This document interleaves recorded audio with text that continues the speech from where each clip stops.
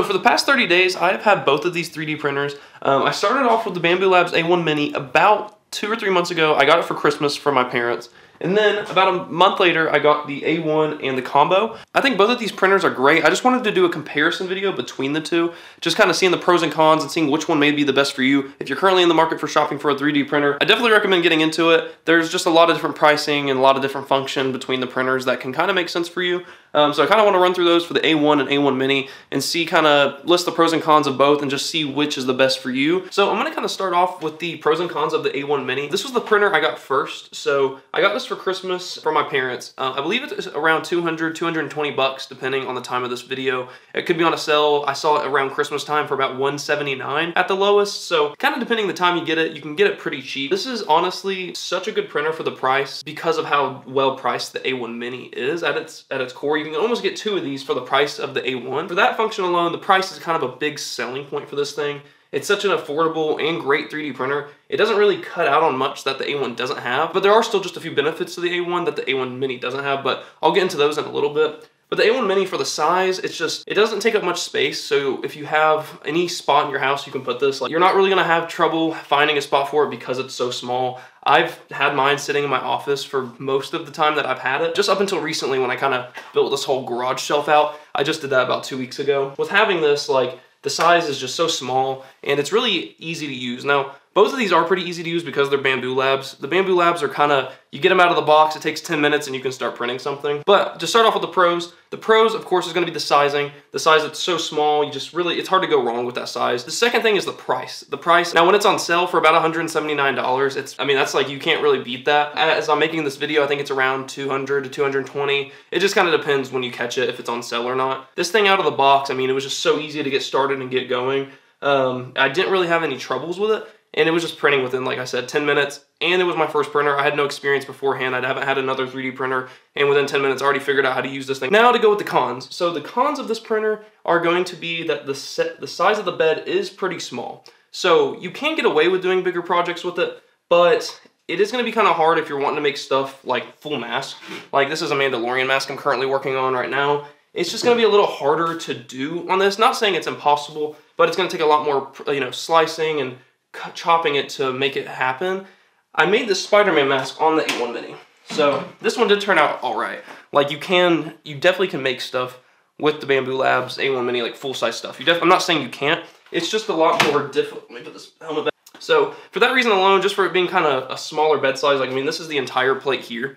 It's just, if you want to do bigger projects long term, like you do want to make full things like masks, or you want to get into bigger things like maybe even a full body suit. I've been contemplating doing that here soon. It is just going to be a little bit harder to do those things because of that. For that reason alone, that's why I wanted to upgrade for the A1. That's honestly the only real con. In my opinion, there's no other downside to this besides just the bed size. The best budget-friendly intro to 3D printing, if you haven't had one yet, I would start with the A1 Mini. That's just my opinion though. I had a great time starting with it. I ran it for, a month and a half before I got the A1, and I made so many things on it. And like I said, if you're not planning on doing big things, this is the printer I would do. I suck at this YouTube stuff. So now talking about the A1, the full-size Bambu Labs printer. This thing I upgraded to, and I also got the combo here as you can see, so I can multicolor print.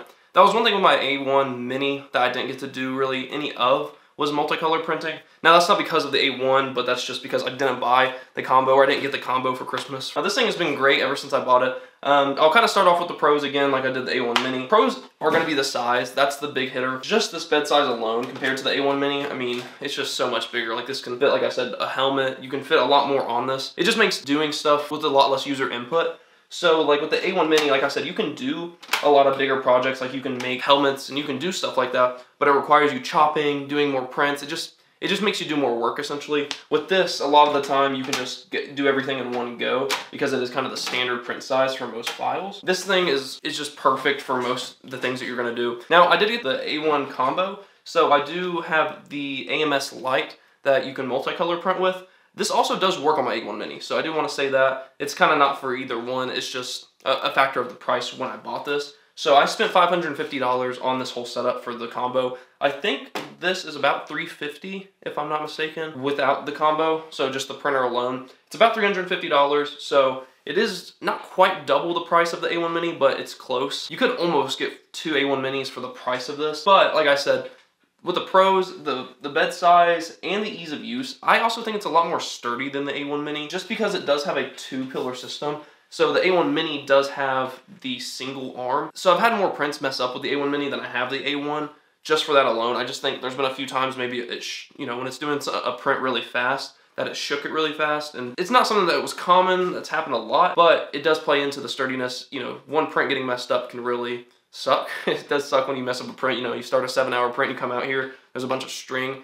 It's only happened to me like maybe 2 times, but it is unfortunate, and it's happened more on the A1 Mini now that I've had both for some time to play with them both. Just, I think for that reason alone, just because of the sturdiness. So the sturdiness on this, where it does have the 2 pillars supporting the Y-axis, I think it just makes it a lot more sturdier, and you can trust, I feel like I trust the prints on this to come out for sure more than I do the A1 Mini. With the ease of use of Bambu Labs, I feel like it's not been a struggle to get into. I mean, the fact that they both have apps and everything like that, they're both super easy to use.